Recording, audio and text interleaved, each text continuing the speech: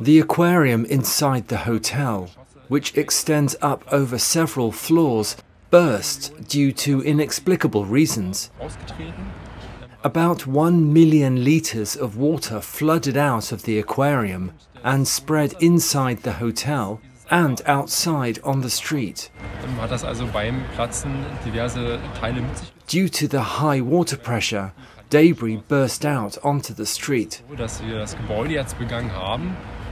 We just checked the building.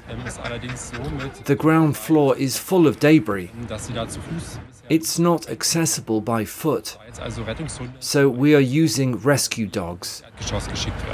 Mein Gott.